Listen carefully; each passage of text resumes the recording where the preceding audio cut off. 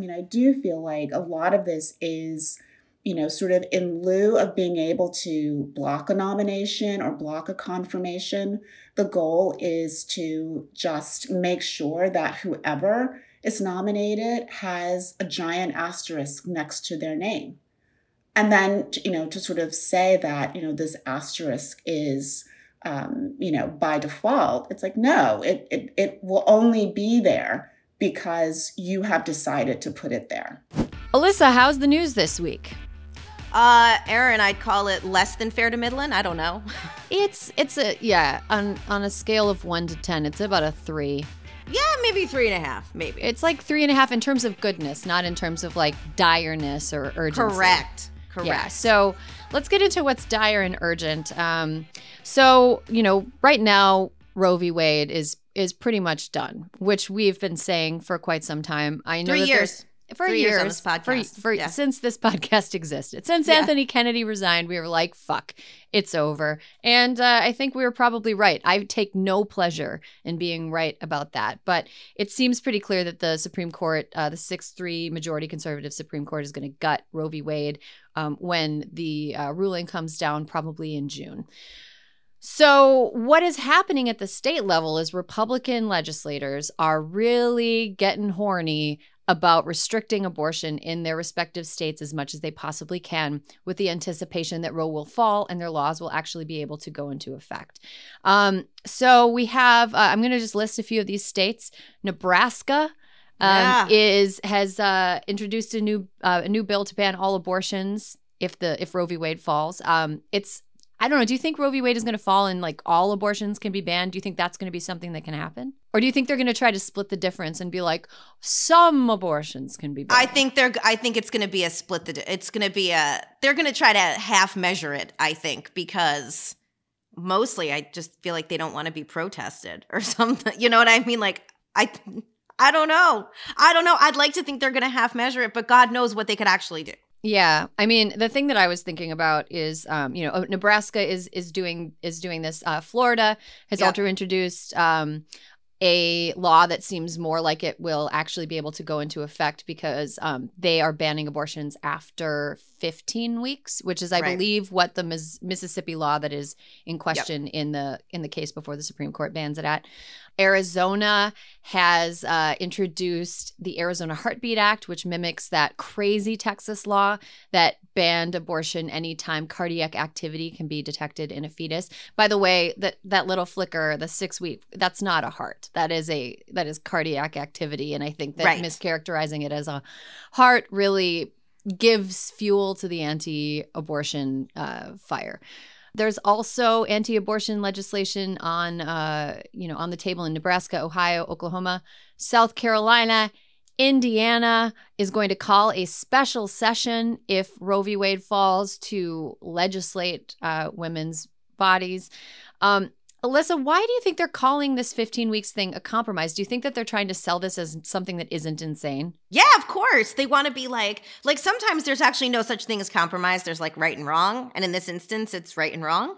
And no, they want to be like, see, America, we're here. We're trying to work with these crazy fringe lunatics, but they won't even come to the table on this 15 weeks. So no, I definitely think they're trying to sound like they're somehow reasonable and here for it when like, fuck off.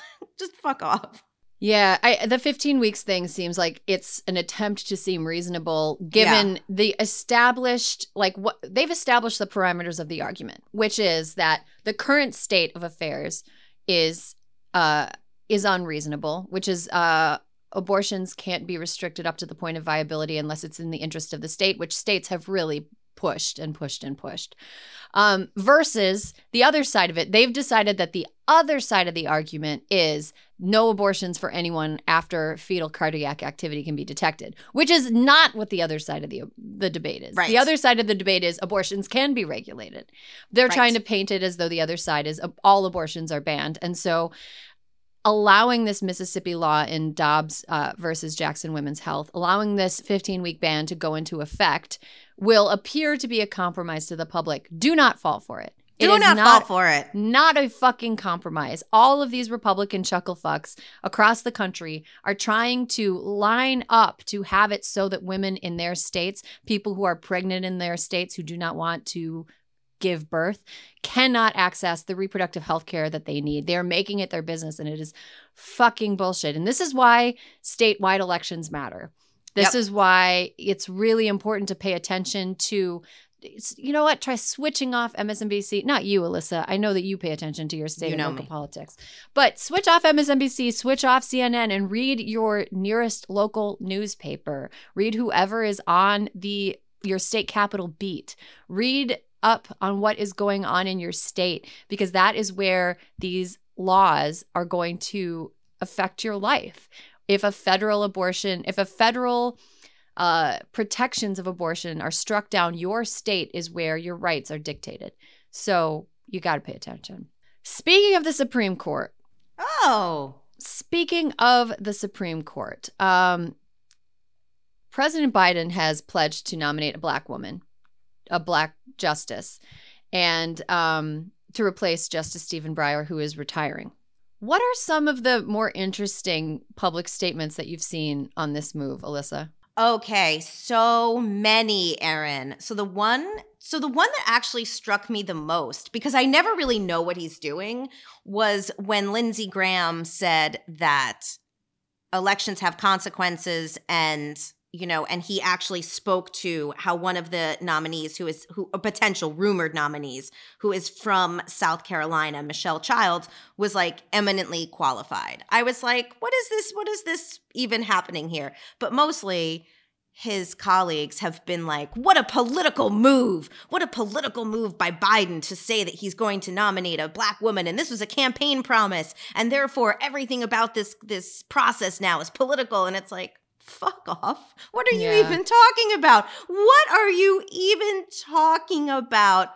Gorsuch, Kavanaugh, Amy Coney Barrett, like their indignation is trash. And it's just, nobody should even replay what they are saying or report on it, because it is, unless the sentence starts as in another hypocritical move, ... It is not a serious argument, and it is being put forth by people who are not serious people. It is like, it's ridiculous for them to immediately come out and deride Biden's choice. There are many female black judges and jurists who are exceptional and would do a great job on the Supreme Court. And to come out immediately and say, like, this person is going to be a radical is crazy. You know who does have like a machine and a vetting process in place to vet justices to make sure that they only will do certain things when they reach the Supreme Court? Fucking Republicans do. Hello? The Federalist Society is their whole vetting mechanism. No conservative justice has been appointed to the Supreme Court in recent memory without being approved by the extremely conservative Federalist Society. So, like, Democrats don't have that machinery in place. It is more projection by conservatives. I personally, the thing that really gets to me is the implication that a black woman wouldn't be qualified because she's just being chosen because she's black. Well, what about you think all of the white men who were on the court, every single one of them was not chosen because they were white men? Like, the implication is that white men have the qualifications and capacity, and people who are not white men are somehow being given a favor. It just... Ugh. Well, and the other thing too, Erin, that's like, that I have been frustrated with in the reporting when people are trying to like both sides this, is that there is a huge difference between Joe Biden saying he is going to nominate, or even during the campaign saying he would nominate a black woman to the Supreme Court, so that the fucking Supreme Court looks like the country that it legislates or governs, whatever the fuck word would be, makes laws for. That is so radically different than Trump saying that he would only appoint pro-life justices. There is a difference between saying that the bench should look like America, and between saying that you will only appoint people who will absolutely Erin, what is the word? I cannot find the word from like what do they do? Make a law that would only rule. Thank you. That would, oh my God, that would only rule a certain way without nuance is essentially what Trump was saying on these policy issues. So it's so hypocritical and gross and not the same thing. And also Reagan, when he was running for president, said that he would nominate a woman during his campaign. So like, why is that different than this? It's just, Erin, it's just more jiggery-pokery on part of the Republicans. Absolutely. And I think that anybody who brings up the like, oh, affirmative action, blah, blah, blah, blah, is, like I said, not a person who is being serious and not a person to be taken seriously. Okay, Alyssa, do you know why I dressed up for this podcast today? I think I have an idea, but please tell me. I've got a red lip on and a white canvas jumpsuit because the person that we are talking to today is one of the most astute, sharp, smart voices in fashion criticism, and I do not want to get red. So joining us today is Robin Givhan. She is a senior editor at large for the Washington Post, where she's covered the intersection of fashion, culture, and politics. She has also authored several books, including The Battle of Versailles, The Night American Fashion Stumbled into the Spotlight and Made History. And in 2006, she was the first fashion critic to earn a Pulitzer Prize for criticism. And also, she's a writer that I've looked up to since before I was a writer. So welcome to Hysteria, Robin. Thank you so much for having me. And I fear that I've really let you down because I'm wearing a hoodie. Oh, but you look awesome. You're in good company over here, also in a hoodie. See, the critic doesn't need to dress to, like, you're the fashion critic. You don't need to dress up. You can just like take a look at me and be like, she looks fine. She looks okay. And that's enough for me. I want to start this conversation by talking about your most recent piece, which posted on Tuesday. Your most recent piece is about President Biden's soon-to-be announced Supreme Court nominee.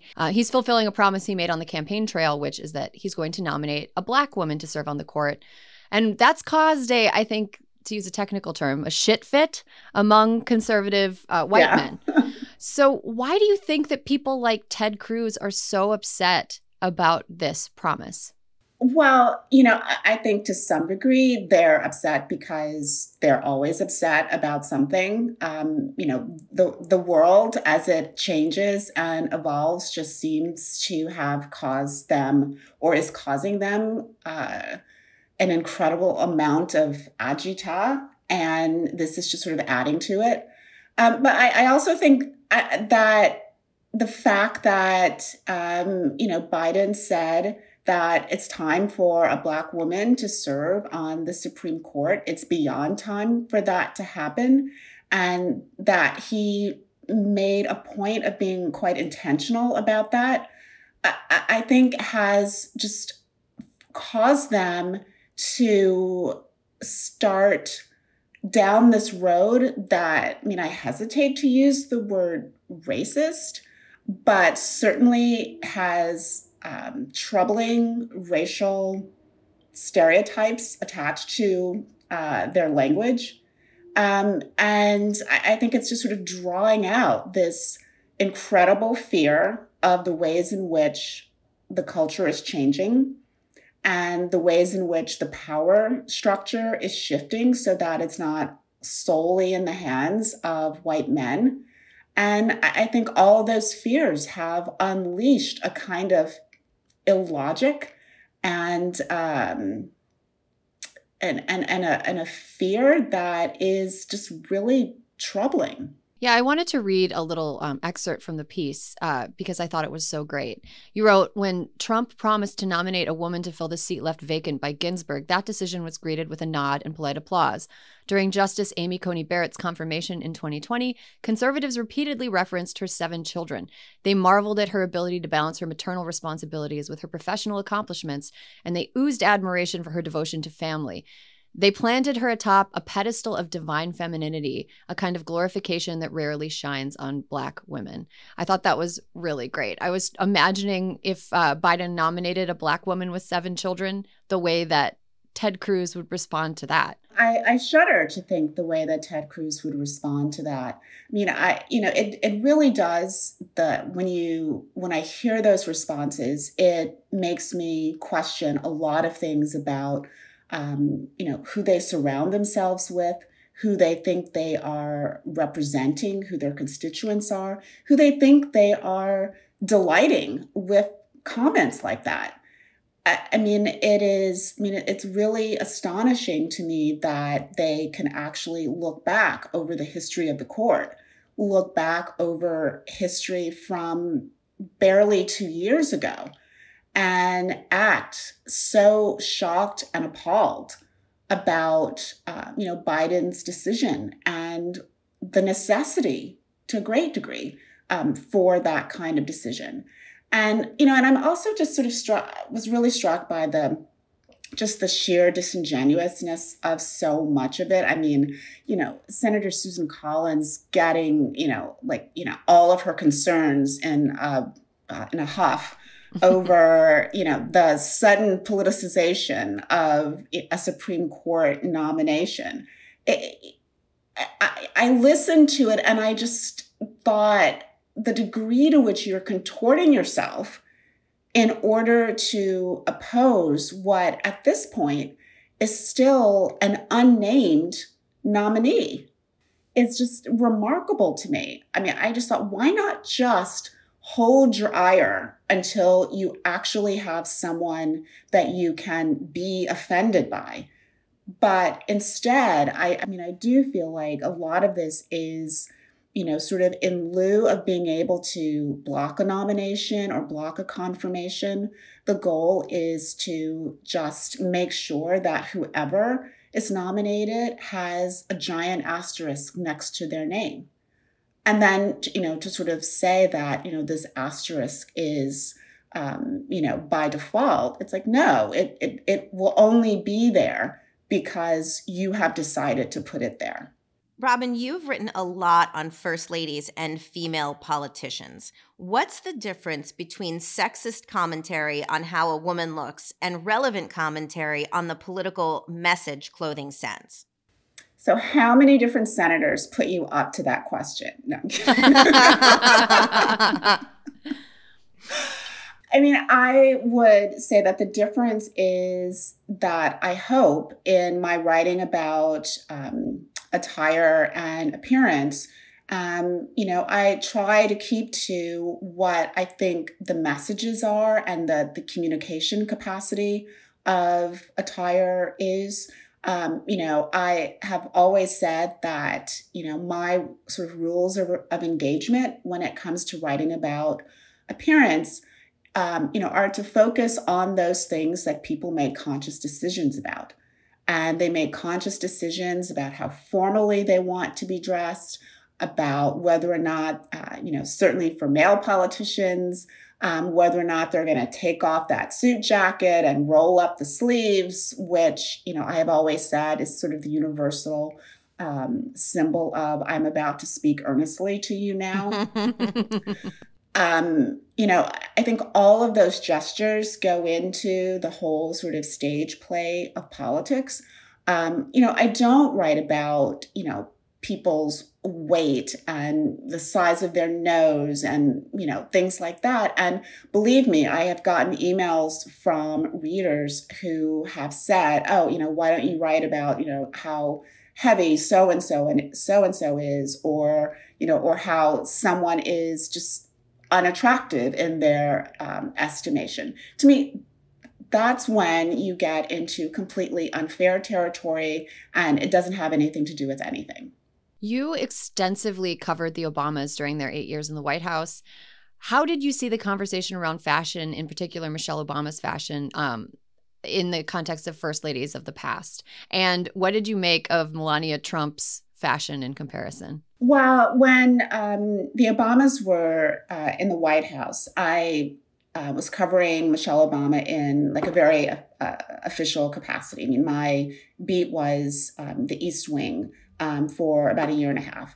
And, it was a great time to write about the First Lady because essentially everything was a historical moment. It was a first.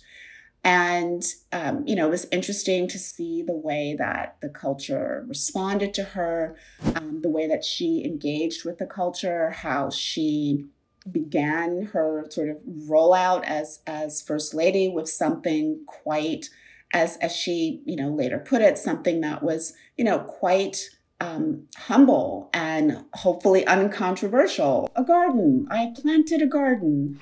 And, it just sort of all began from there. And she was, I thought, really masterful in the way that she used fashion. She, I think, recognized that, part of what is attached to the First Lady is interest in her attire. And, that's for a multitude of reasons, not the least of which is that so often she doesn't have a speaking role.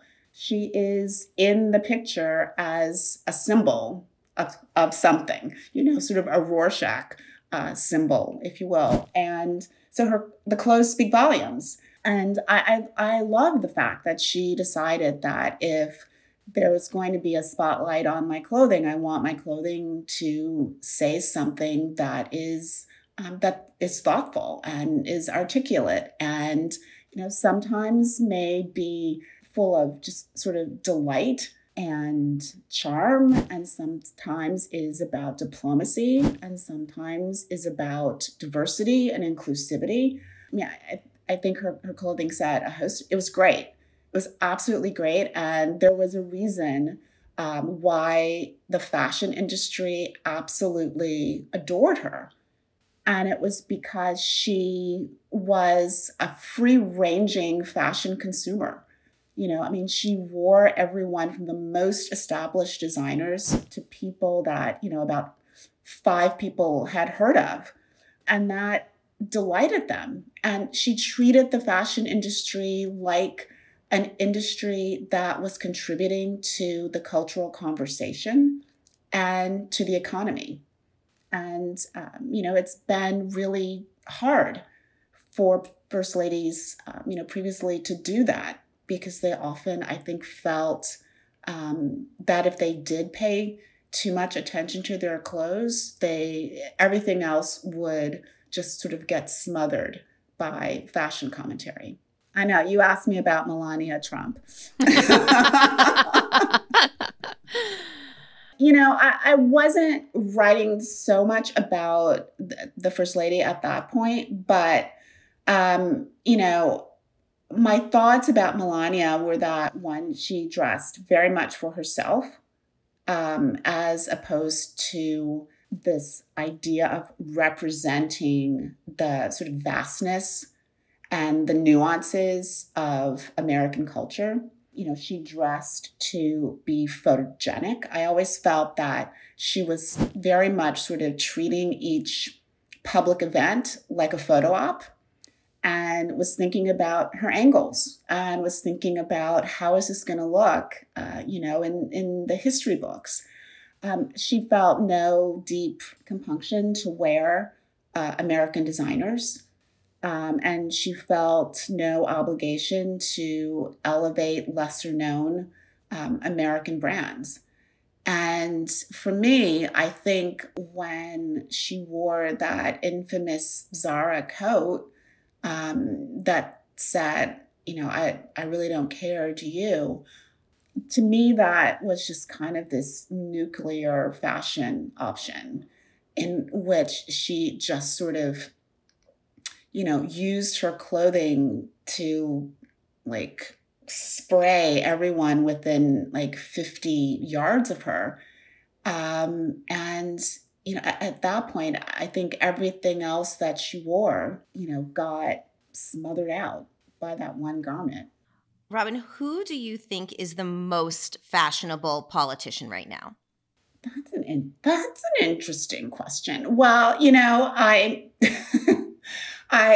have a couple of friends who are menswear stylists, and they can attest to the fact that I have been just very weirdly obsessed with President Biden's pocket squares. And I don't know, it's a sickness, it's a distraction. I can't really fully explain it, but I am so delighted in that pocket square because it is so precisely folded. It is always white. It has 3 peaks. And it's like he pulls it out when, he is being very serious about something. And to me, it just is this little added flourish, this little detail that is so old school and requires just a little bit of extra effort. And I think it just sort of also reminds me of sort of men of like my father's generation who sort of felt like, dressing up and dressing in a very polished way was kind of this sign of respect for the situation and for themselves. And I sort of love that he doesn't shy away from it because it is a bit of an old school thing to do. And clearly I have given way too much thought to this pocket square. Is there anybody whose fashion choices routinely make you cringe? Well, I mean, come on. I mean, the obvious one is, Senator Sinema, whose choices just baffle me. Mostly because I think the technical term would just be they're out of the norm. They're far afield from traditionally what we think of as sort of business attire. And even as she's wearing these things that are so far afield, her response is, why on earth are you looking at my clothes and discussing my clothes? I find it somewhat hypocritical because it's a bit like, setting your hair on fire and then saying, why are you sending fire trucks over here? Like, what's the problem? Well, your assessment of Sinema's fashion is much more restrained than mine, but we, I think, agree. There are still some people in publications who kind of cordon off fashion criticism into this unserious or like for women corner. What sort of meaningful commentary and analysis do you think these people are missing out on by discounting fashion?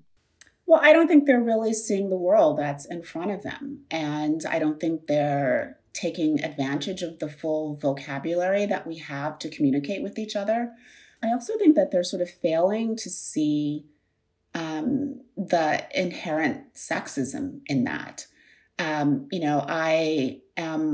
I often compare sort of fashion coverage and sports coverage, and the ways in which we approach sports coverage is with an incredible amount of gravity, and the fact that we attach patriotism to a baseball game or a football game. And we don't see, the connection that fashion has to, or we often fail to see the connection that fashion has to who we are and how we define ourselves, how we want to be seen by other people, the ways in which fashion can really send false messages or make us, fall prey to stereotypes. I have just, things like hoodies and work boots. And, there are so many just garments that have all of these emotions and historical references and stereotypes attached to them.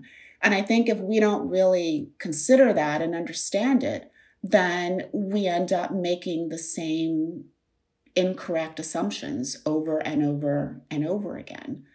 And the other thing I would say is that, when I first came to Washington, I was surprised by the number of women that I met who enjoyed fashion, but really, sad that they refrained from talking about it publicly, as if having a conversation about it was sort of immediately going to sort of lower their IQ by several points. And, someone like much smarter than me, once said that we should not diminish the pleasures that women take in their personal lives, because that diminishes women. And so why we, want to belittle fashion when it's so much like the passion of predominantly women, although increasingly, more men for sure, I think says something about the way that we value the joys and pursuits of women. Robin, thank you so much. Listeners, if you want to read more of Robin Givhan's work, you can find her work at the Washington Post. Thanks for joining us.